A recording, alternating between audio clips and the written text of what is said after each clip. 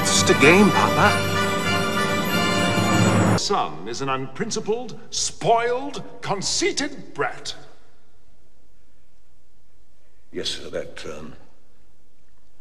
that is the truth. But don't blame him. The fault is mine, entirely. It's too indulgent with him.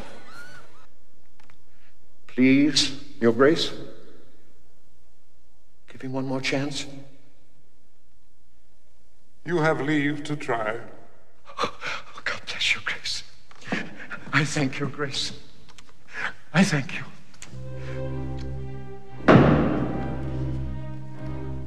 I write to you with urgent news. I'm coming to Vienna. Take no further steps towards marriage until we meet. As you honor the father who has devoted his entire life to yours, do as I bid and await my coming. Remember how you've always told me Vienna is the city of musicians? To conquer here is to conquer Europe? With my wife, I can do it. And one day soon, when I'm a wealthy man, you will come and live with us and we'll be so happy. Yes, Papa.